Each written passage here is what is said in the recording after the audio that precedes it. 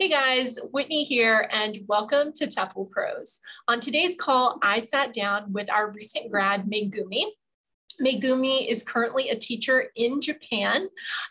She started teaching, decided maybe I need to take a step back, get my TEFL certification. And so I feel like her story is very relatable. There's a lot of people in that position who kind of go through that process and in the end decide to go back and get their TEFL to help them feel more confident in their career. So if that is relatable to you, if you've been thinking about perhaps moving to Japan, doing some English teaching there or some language assistant work in that space, then sit back, relax, and enjoy hearing about Megumi's experience on the TEFLPros Plus course.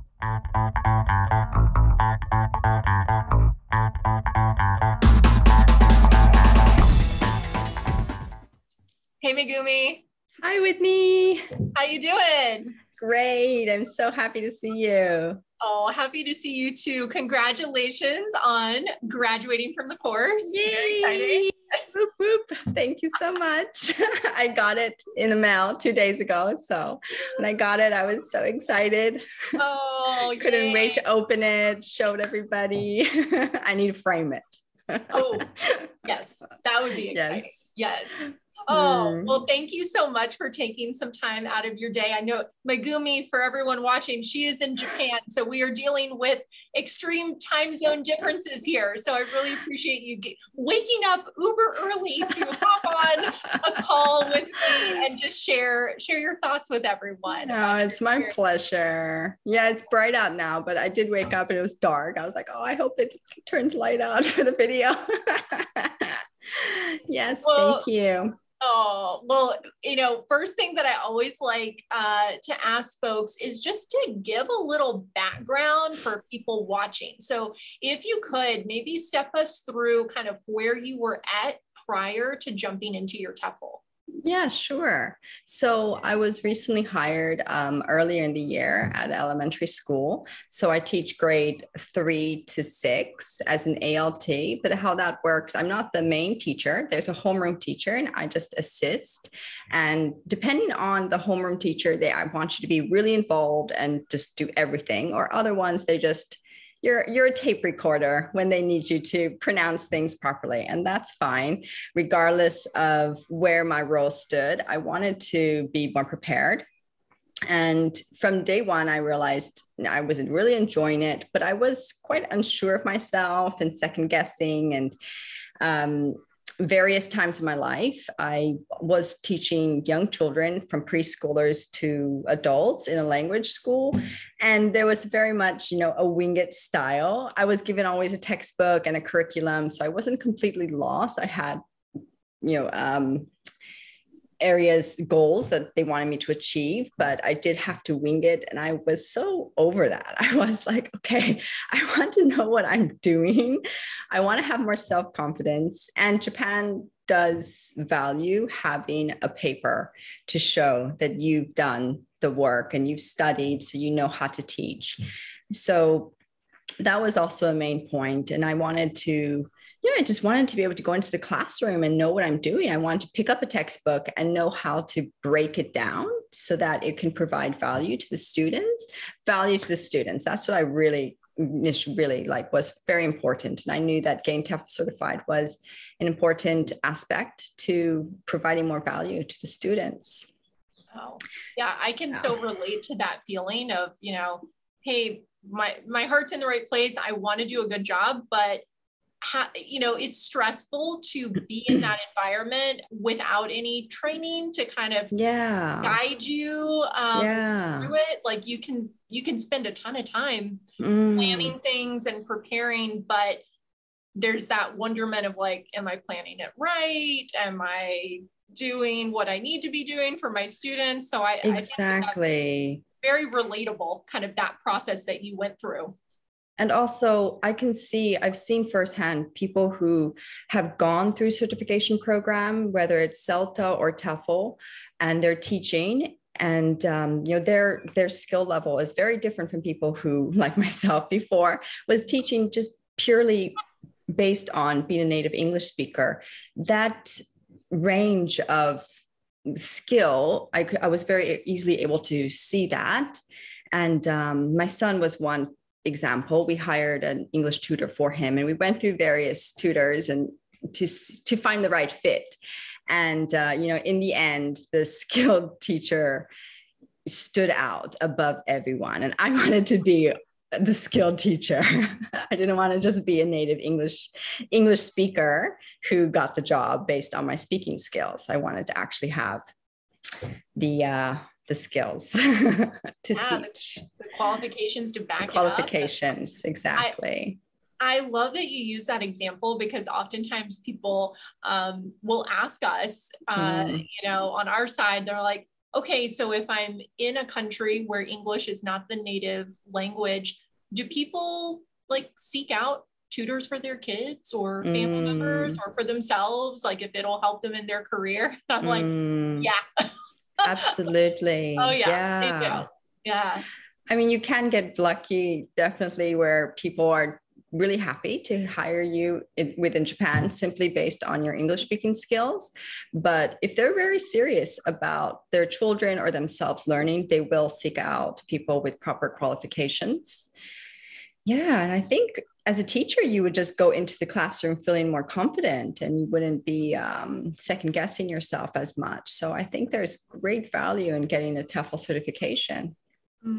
So you kind of went into it like, okay, let me get started teaching first. And then you have this experience of, maybe I need to take a step back and get my TEFL. So you were approaching, I feel like, the research side of things with a lot of knowledge already, like, because you had that experience of like, okay, no, I really need this. And I've worked with people either at school or personally with your son who had gone through a certification process. So what was the research side of it like for you, Megumi? So I was really lucky. My friend actually did a lot of research before, and I asked her because I knew that she had gone through a lot of online programs. So I was back and forth with her, and she immediately said TEFL Pro, even though she hasn't actually done the course. She said, if I would ever get TEFL certified, I would go with TEFL Pro. Their price range is right, and they check all the boxes for all the modules that you would learn, and you get in-person calls, and you get audios, you get videos. So of course I took a look at the website, and I did the 2-day course, and I had a nice coaching call with you. Of course, I still had to, research and weed out any other options. And I found, there's so many options out there. And I went back to my son's tutor, and I showed him a couple various options. He's certified. So I'm like, okay, he'll be able to know which one is accurate.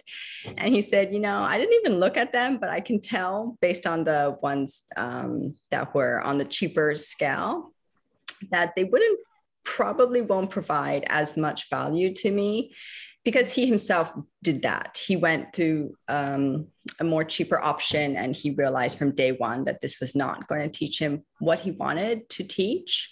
So then he went back to doing more research, and he gave me a parameter of things that I should be looking for. Proper lesson planning skills. He also mentioned CCQs and ICQs. You got to learn those. I was waiting for you to say that, because we had a call and she was like, do you teach us CCQs? And I was like, whoa, this lady knows her stuff. She's asking. No, I had to look up my notes. Like, what is CCQ? That's ICQs. Those are comprehension checking questions for those of you who are watching. You need to know how to do them. So, but just like you said, like, they're very useful in your everyday life. Yeah. So, and another one was, he did say to be able to teach in-person classes and to be evaluated that way was also important, but your class provides observation. I'm not sure the exact call, but you can see the actual classroom recording, which I think was really valuable. And then another key thing was being able to ask somebody questions, having that that experience where the teacher, I mean, you're doing an online course, but it's very similar to if it were in person. So I really felt TEFL program hit all those boxes and checked all those.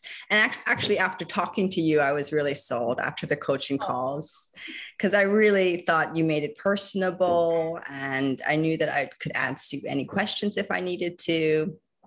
And the recordings of the graduates were also really, really helpful. I watched every single one before I signed up. Everyone just looked like they had so much fun. You must have been like, oh, Mark had a similar experience to me. Yeah, exactly. He did the same thing as you. Yeah, that's right. He was hired and then he got certified. Yep.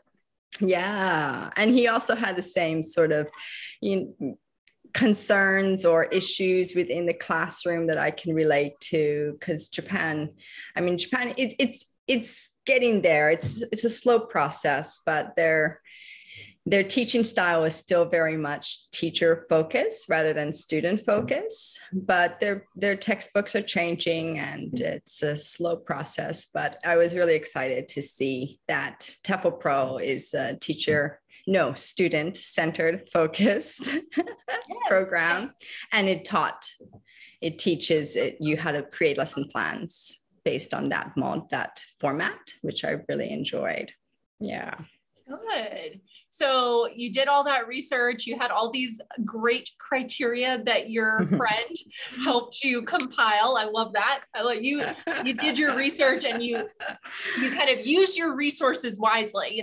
Who do I know to reach out to that can tell me some pointers here? Because you're right. Just like your son's tutor, that experience that he went through, a lot of people are like, oh, well, they say that I can just buy it for $50 on Groupon. Yeah. I guess I should just do that. And then the deeper into it you get, it's like, oh, wait, I'm actually trying to start a new career.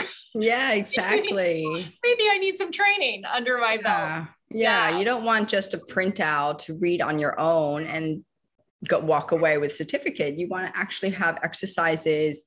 And initially I was nervous about it, but being graded at the end, having the assignments at every single module, and having the what do you call it, where you post up on the Facebook, so we offer accountability posts. That one. Accountability posts. If you want to use it, you can hold yourself accountable in a variety of ways. I took that very seriously, though. I knew that I needed to finish the assignments before I move on to the accountability post. And you recommended that. You said to go through every single step. You recommended going through that before you go on to the next steps, the next modules. And I think that was really important, a very important part. And you really helped, guide us and guide me through the process before. So I liked how helpful you were. So it was, I don't regret it. I think TEFL Pro is amazing.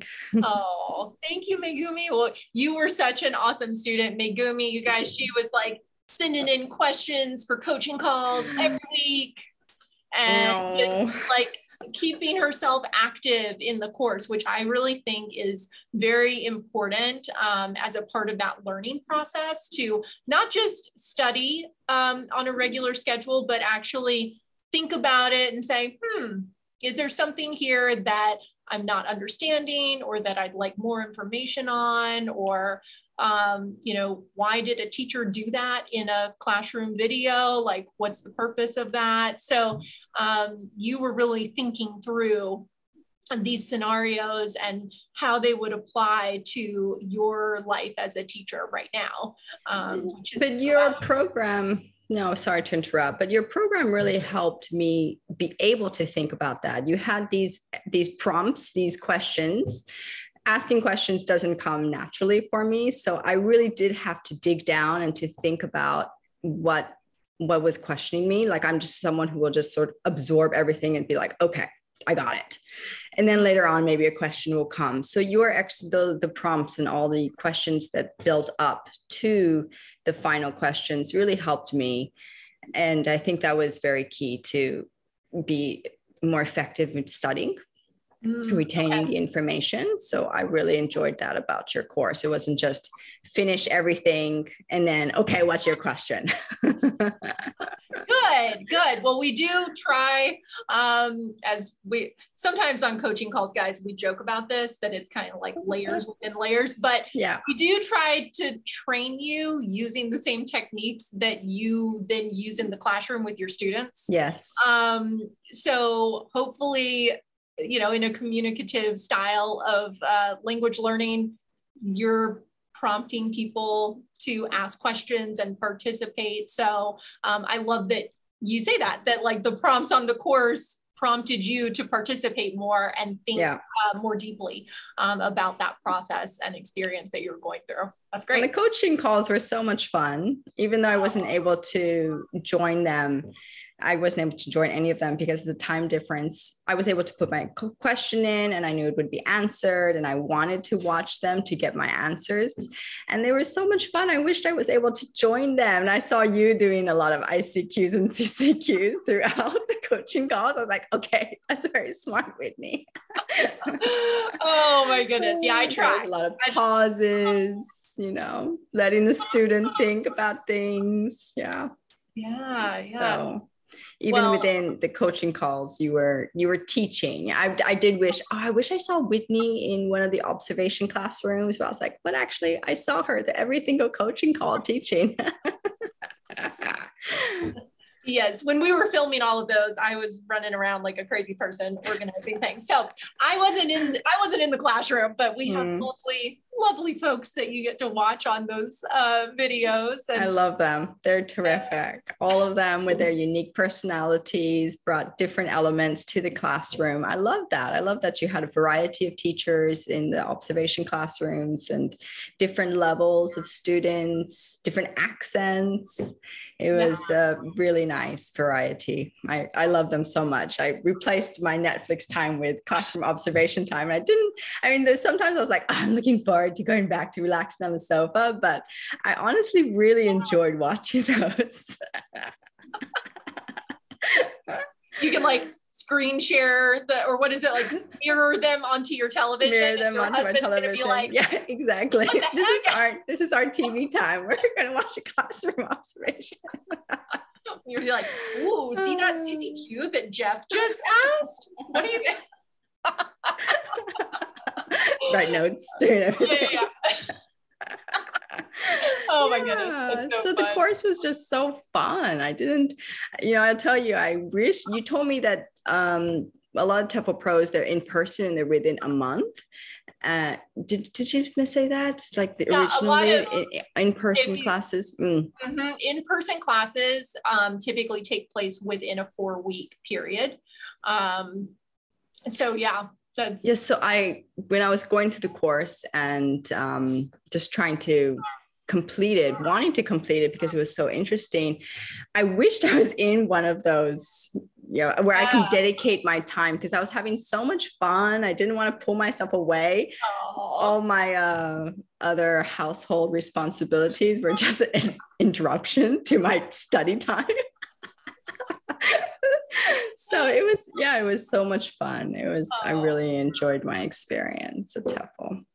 Well, we're hoping that we get you on some coaching calls during your summer break. Oh, I hope so too. That would be really fun. We want to that would be a lot of fun. All of Megumi's classmates were like, we love Megumi's questions. We love that she sends in questions every week. We want to meet her. But the classmates were really helpful to me too. Every single coaching call with Callie and Kelly, everyone, they provided such terrific insight and input and different ideas that I never thought about. So there was so much value in those videos. And I'm excited that even though I finished the course, that I still have months of watching the recordings. Yes. My Netflix time will still be, my TV time will still be there. With TEFL Pro. Oh my goodness. Well, any like last words of wisdom that you would share with folks out there who, maybe they're interested in coming to Japan, maybe they are like just in general kind of on the fence of like, well, I don't know, maybe I'm headed to a country where a TEFL isn't required. Mm. So like, I'm a fluent speaker, I'm a native speaker. I don't know if I really need to go to the trouble of studying all this new stuff. Like just any advice that you would throw out there for folks? Before deciding to do it, I was on the fence for a couple months, and I just thought, why am I waiting? Why am I just thinking about it over and over and over when I know that I want to do it? I knew that getting TEFL certified would broaden my options and I would have more confidence. So why was I just not doing it? There is no, I think a lot of people think about time and money, and I think it's worth it in the end. There's no downside to getting a TEFL certification, especially with TEFL Pro, because you will walk away feeling really confident and sure of yourself. I don't think people will walk away regretting their experience with TEFL Pro ever. And if they did, then no, I can't even think about that because there isn't that option. Yeah, I think, I also was worried about time, whether I would be able to do it within, and my goal was 3 months. Mm-hmm. And a friend, again, also gave me good advice. She said, just 10 minutes here and there, you can do it. And then, surprisingly, I was able to finish in a much shorter time. So it's completely doable for even, working parents. And you're going to have that knowledge in your head as well. And you'll have that paper at the end of the course. So people should really just do it. And TEFL Pro is very generous because you guys give us a year actually to finish the course. So there's a year and a half. So there's no excuse. Yeah. And we broke it down also financially, like when I would actually pay it off with my current job. I'm only working part-time. So it's not like it's a huge amount, but it would totally pay off very easily within 2-3 months. So it was a no-brainer. Yeah. Everything sort of just equals out in the end. And you finished feeling really good about yourself. Oh, that's awesome. Thanks so much, Megumi. Yeah. Thank you so much. I really enjoyed my time in TEFL Pro.